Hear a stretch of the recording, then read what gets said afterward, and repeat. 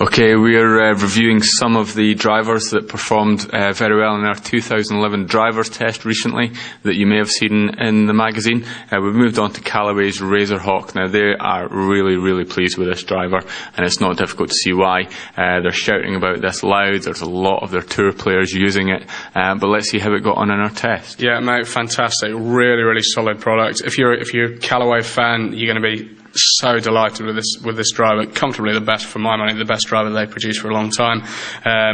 Developed something called Forged Composite. That's a material that Callaway say is lighter and stronger than titanium, and that features in about 67% of the head.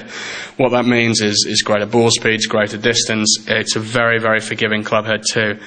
Yes, there's not the level of adjustability with the likes of the R11 or the Nike VR Pro, but there are 3 different heads that you can use. There's a tour head, a neutral head, and a draw bias head as well. So whatever your swing and your shot shape, you've got a good chance of getting on with the RAZR Hawk.